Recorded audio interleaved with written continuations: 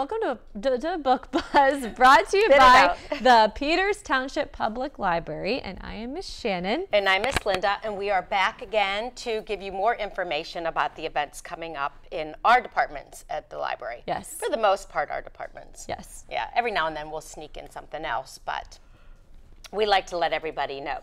So, let's get going. All right, let's get going. Wake up. I'm waking up. Yep. Early Shannon. Start. Yep. So we're going to start with library news from around the globe with Miss Linda. She's going to tell us a little bit about some current events, or not so current events. This is really from all around the world. Now, it is about Halloween. So, don't look at the bag. I'm not promoting anything. Halloween. Oh, wait. Halloween. Well, I thought, you know what? I saw all these really fun things. This one still has a little thing in it. Of course, you get pink. I thought that this would be, you know how like we like to do costumes. Hey, how about we're not, you know what? And I got a call yesterday asking if we were doing the Halloween, the costume swap at the library this year, and they're not doing it this year. No, we're Here, just you take that apart. This is yours. I thought this would be twofold. You can use it as a little Halloween costume if you want, and if it gets chilly at night, you got your little gloves. And then I can always say, "What does the fox say?" What does it? Yeah. Well, here, look at. Then you got the pink one, of course. When I saw it, I said pink. Where's Shannon? We're gonna have all kinds of. Oh, I love it. And then but you can wear it all season. So it's gonna be more than just Halloween. Okay. All right. But it's getting us into the spirit. Yeah. Let's not hope that it's not like getting us started in the cold weather, though. I'm not really quite ready for that. No, me neither. We got all kinds of. Are you getting your tags off? Yeah. You look good. You look good in yours too. Oh, I know. Look. And now this is what's the. Yeah, I guess. If times were to need be. Okay. Get my all right. Yeah, I can turn page. All right. So now we are officially dressed for Halloween. All right. Ooh, I've got. And for our cold trick or treat night. And cold trick or treat nighting, which we're going to talk. Yeah. Nice. Well, we always do cute costumes, so this is it. Only today we're not trading. Okay. Okay. Well, good. I didn't want to trade. All right. So from around the world, did we spin that and everything? Yeah, I did. Okay. This is all about Halloween. Okay. Look it.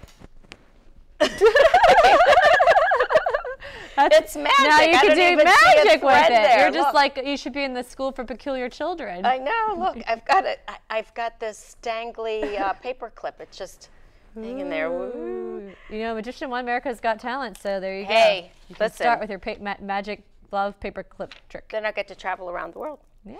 Okay. Halloween. Guess where it all started? I didn't even know this until I looked it up. I would never have guessed this, though. I would have thought like Transylvania or some place really creepy. Yeah. Ireland. Huh. Yeah, Ireland. Those of us, I'm Irish. I'm Irish. Yeah, well. My name's Shannon. No. Really? That's apparently everything in Ireland's name's Shannon. Yeah, everybody's Shannon. Yeah. My friend was like, we flew right into the Shannon airport. I'm like, oh, that's me. Okay, go ahead. All right. It started in Ireland. That's where, but they celebrate it like the United States, pretty much. Although they eat like this bambrack, a kind of fruit cake that can be bought in stores or baked at home. It sounds interesting. All right. So they do what we do. But here's some creepy things. I never really thought about it because Hallows Eve and Halloween, you know, it's all about the, you know, spirits and the dead and everything. And there's some of them that actually want the dead to come around in here. So not me in particular, but I'm going to tell you what they want. Here's what they want. In Austria, some people will leave bread, water, and a lighted lamp on the table before retiring on Halloween night. It was once believed that this would welcome the dead souls back to earth on a night that Austrians considered to be magical. Okay, I'm like, okay. Okay, in Belgium, they believe it's unlucky, of course, a lot of people do, for a black cat to cross one's path. Also unlucky if it should enter your home or travel on a ship. And the custom is to light candles in memory of dead relatives. Okay, Canada, they do what we do. You know, trick or treat, Halloween, pumpkins, corn stalks, all of that. Okay, in China. Was it China that was the thing with green eggs and ham? Yeah. That banned green eggs and ham? Boy, we have the Chinese translated bring green eggs and ham at our library, so we have the banned Yeah, one. we have the banned version. That's right. Okay, well, in China, food and water are placed in front of photographs of family members who have departed, while bonfires and lanterns are lit in order to light the paths of the spirits as they travel the earth on Halloween night. I just heard a big boom coming from there. You Yeah. think it was one of these spirits? Did you? I did. Uh-oh. You know, like when you move your Ouija Oh, board? I feel a sneeze coming. Like the Ouija board. I was scared of that. It worked, I think. You know, like the kids, like, oh, I'm not pushing it towards the A, to spell out, whatever.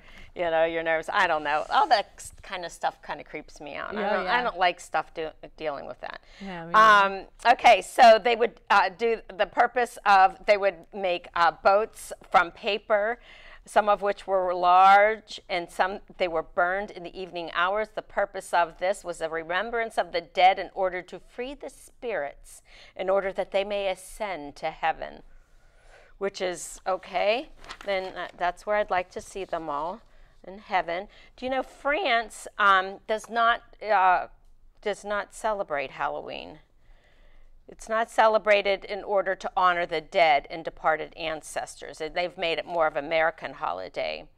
And here's what it says, too. I like this one. Celebrated by costume people of all ages, going to parties at friends' homes, restaurants, bars, or clubs. Yeah. Yay, French. Yep. Here's to the French. They know how to do it. All right, so I was going to skip over. I told you a couple. Ooh. Oh, in Germany, I'll do this. I was just going to tell you some funny statistics. In Germany, the people put away their knives on Halloween night. The reason for this is because they do not want to risk harm to or from Michael Myers. the returning spirits. Oh, okay. Ooh, that's creepy. Yeah. All right, I like these gloves for changing. Okay, so it's kind of... All right, I'm just going to do a funny thing. I just talked about all these, okay, let's talk about top costumes. Now, you and I, we like doing costumes on Halloween. Yeah, let's not talk about what we're doing, though, because it's a surprise. No, we're not talking, we can't give our surprises away. We were all crayons last year. We can talk about that. Yeah, that's true. That was fun. That was cute. Okay, so what would you guess? Okay, this is from last year. What would you guess the #1 costume for children? Of last year? Yeah. Maybe something like with Frozen. No, that had been probably the year before that. That was really big. Actually, that's not too far. It's kind of I don't know. action or superheroes. Superheroes, okay. #2, Batman. #3, animals. #4, Spider-Man. #5, character from Star Wars. Rewind. Spider-Man and Batman are both superheroes. I know. Too, so I don't know not why. Classified in that? Oh yeah, for #2, Batman character or a princess. They tied. But then down here for #8, it said Disney princess. Yeah. Then ghosts, pirates. Okay, for an adult, I was looking at these. We haven't done any of these, I don't think. A witch. We haven't been witches. Yeah, not as a team. Yeah, not as a Patty's team. been a witch by herself. Character from Batman. Nope. Animal. We have had Batman come to the library, though. Yes, this is true. A pirate, superheroes, vampires, zombies, more superheroes, villains, Wonder Woman.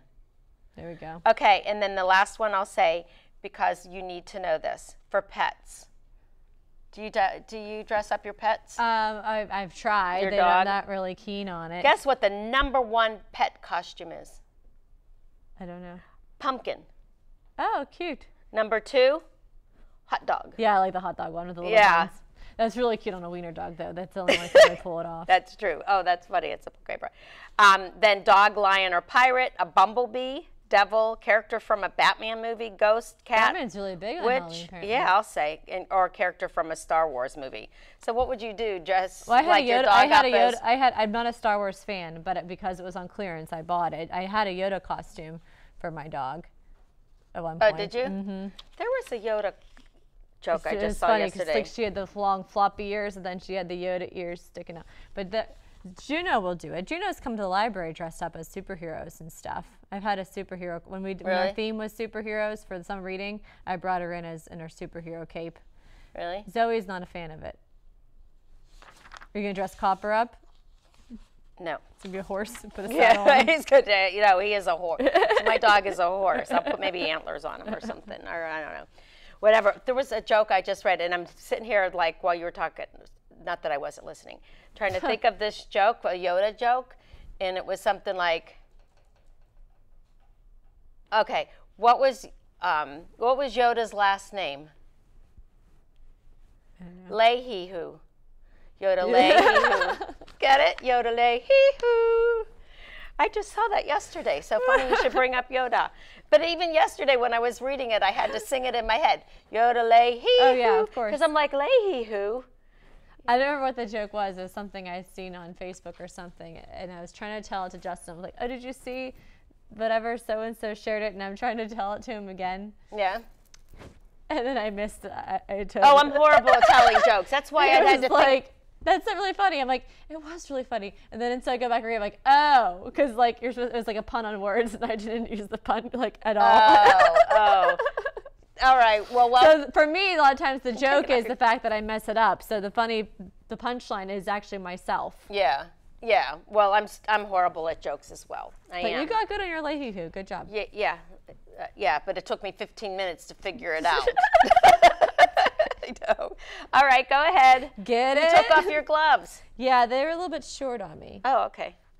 All right, so go ahead. I still like the color. That's all right. We'll just keep our hats on. Okay, so you can go ahead and start. Go ahead and tell us about. Oh, Chess, Mr. Pete. Chess with the I love him. I call him Mr. Pete. Chess with the champion. I'll tell you what, they're calling and asking for him. He's such a nice guy. He really is a chess champion. You know, really has won awards or trophies or whatever they give out for chess champions, right? And I'm sure it's more than it's what? Free coffee at Starbucks. Yeah, stickers. Certificate suitable for framing. It's all good. No, sorry, Mr. Pete, we love you. No, he's champion, yes. But he's coming on the 16th. That's all. He comes on Wednesday night, or is that a Tuesday night? He does Tuesdays. Tuesday nights at 6:30. And you know what? These kids really learn. You don't even have to bring, it's like, oh, nice. You don't even have to bring chess sets. We have all these chess sets. The kids come in, he pairs you up and teaches you how to play chess. Yeah. And chess, it feels like it's like the comeback game. You know, everybody's maybe, you know, learning to do it. I used to know how to play. I stunk at it. I used to know how to play like I knew the moves, but strategy, why do I have to have a strategy? I just want to move them and go, oh, this goes here. Yeah. Or, oh, look, I can make this move. Right. It has nothing to do with, oh, yeah, you just, you know, put me in checkmate. Right. You know. No, I don't know how to play. Anyway. But it's awesome that the kids are learning. They are. And you know what? Another library program. Figure it out. It's free. Right. Can you believe it? You're getting free chess lessons. Right. It's pretty cool. He's a good guy. All right. On. So we're starting something completely new in the library. First time I've ever done it. I've seen it on Pinterest and different library program things that I follow. And so now we're finally going to do it. And I should have brought a fun prop, but I didn't. That's okay. But we are going to have set up an entire mini golf course indoors inside of our library.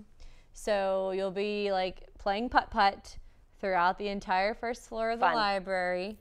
We're going to have holes set up like in the stacks and in the play area, maybe in the lobby. So you can call in and sign up. We're going to have it running from 10 to 2, but we'll have designated tea times, just like we do for Pause for Reading. But when anytime you golf, you have to sign up for a tea time. Cute. So that way we're not all doing it at this. And then depending on the amount of people, we might do a shotgun start with the tea times, but we're trying to figure that out depending on our How are you going to divide up all the 1,000 kids that register? Because this sounds like a blast. Whoever golfed through their library. Right. Okay. So also, if you are a golfer or not, but may or may not have putters lying around, and they can be plastic toy putters or real putters or whatever, that you would like to either donate to the library or we can put your name on them and we can just borrow them for this program, we would be really, really appreciative of that. So please give us a call, come see us.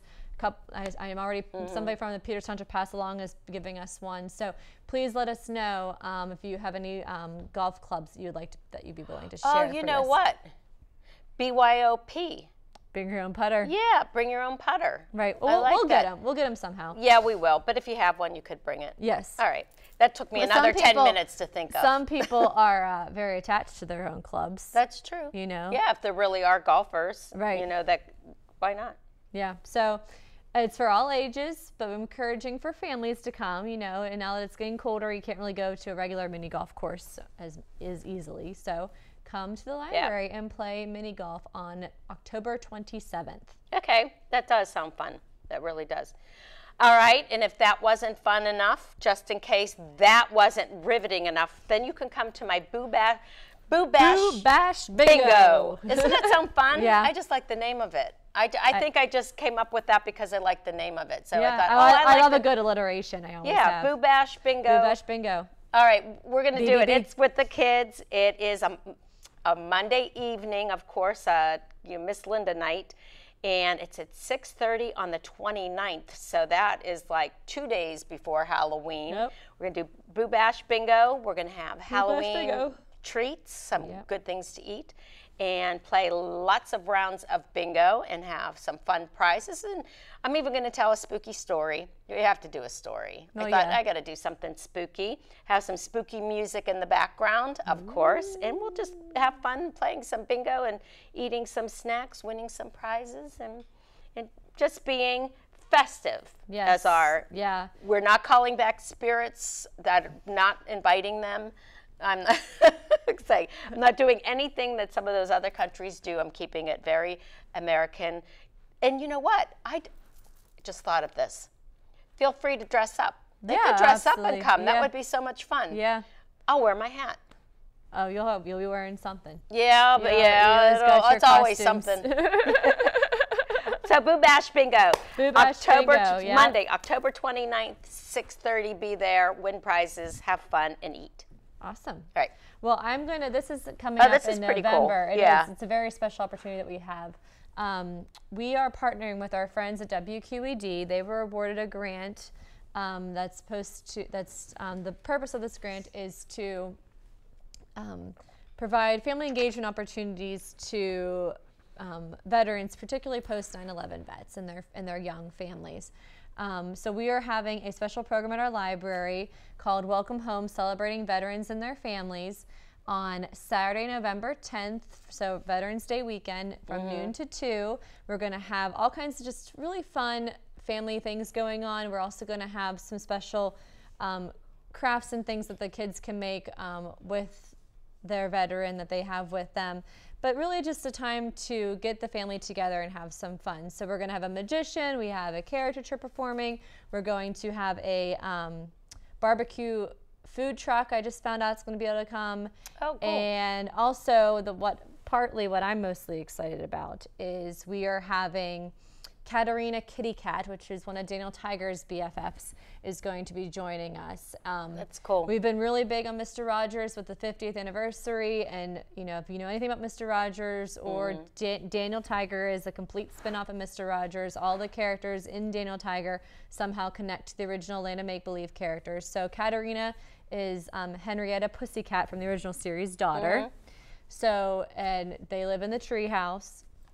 So she will be coming, so you can come and meet Katarina. We're also going to have magician Al Mazing, which is a local magician here in the South of Pittsburgh. I love magicians. I know. Oh, I love being mystified. Yes. So his name is Al Mazing. So we're really excited about that. Okay. So you can grab a lunch. We're going to have other refreshments as well. So just a really fun Saturday afternoon with your family. So come to that on November 10th. And I'll talk about that again next month as well, but I just wanted to get a little quick, give the heads up. Yes, a little save the date for you. Sounds good. Yes. All right. Halloween Town. Yes. I feel like I've seen that. You have. I'm sure. Have I? Yeah. So Halloween Town. That? I'll think of it. Is it Debbie Reynolds? Is that something? Yeah. Yeah, it is. She's in that. Yeah, that's okay. Yes. So I think it was a Disney Channel original, but Halloween Town is a really fun Halloween movie. That we're going to be showing in the spirit of Halloween on Thursday the 18th, 6:30, family movie night.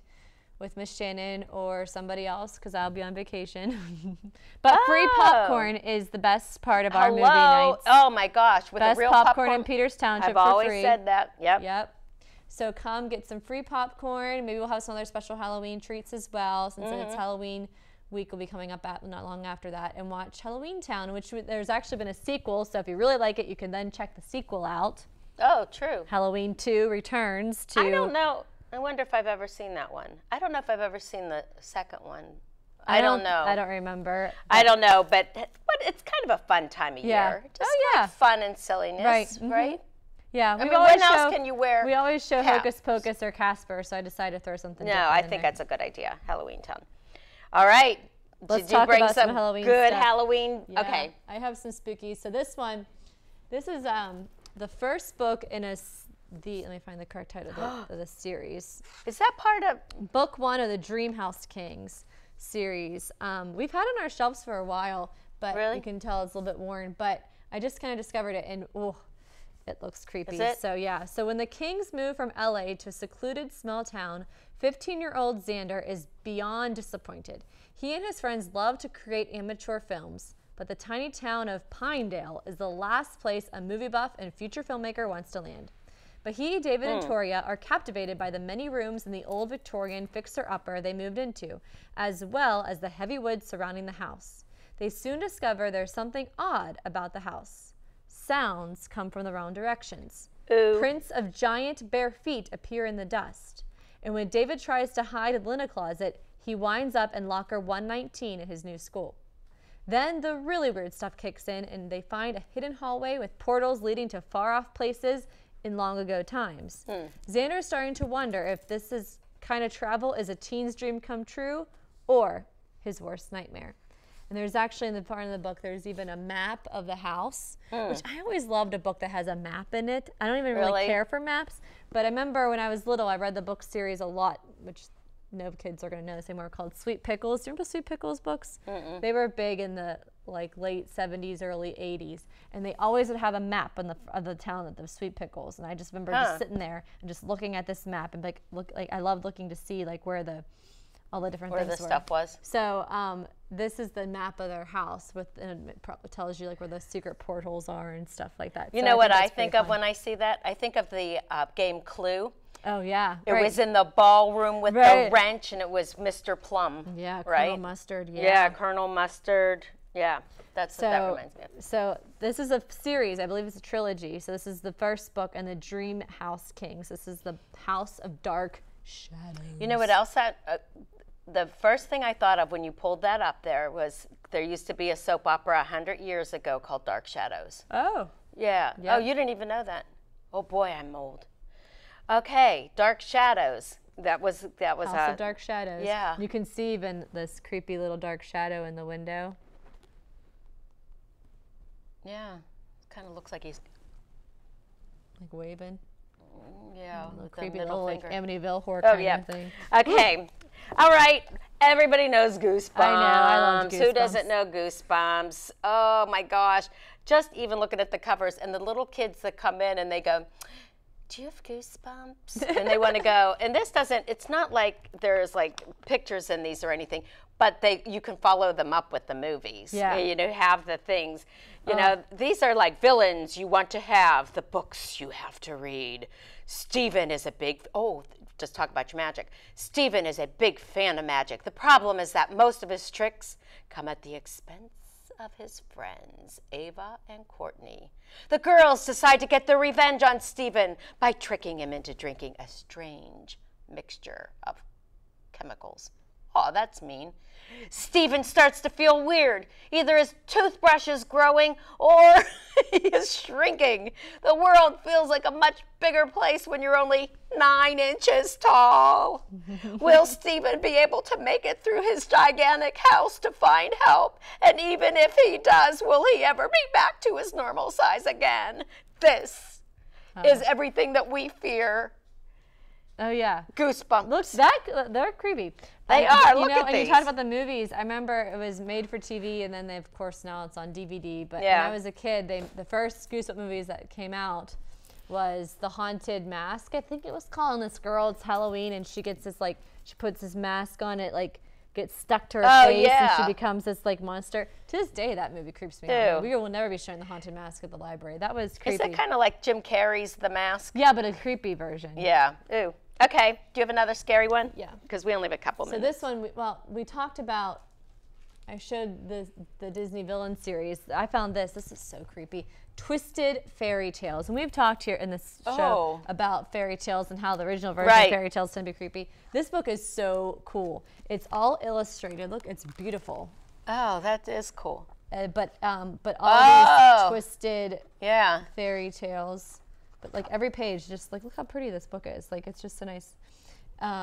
Ooh. Let's see. That is cool. It's very creepy. And then let's see, who's that? There's Snow White. She's got her sword. Oh, yeah. Her bloody sword. There. Oh, yeah. That's. But okay. The bone That's a little gruesome. Yes, but it's for teens, so that's whatever. But yeah. So this is it's all short stories, so you can kind of pick and choose too if you don't want to read all of them. But open this book, but only after you've prepared yourself for a shock. Most of these tales have titles that are familiar enough, but you'll be astonished by the unexpected twist of plot and sinister characters whose dark shadows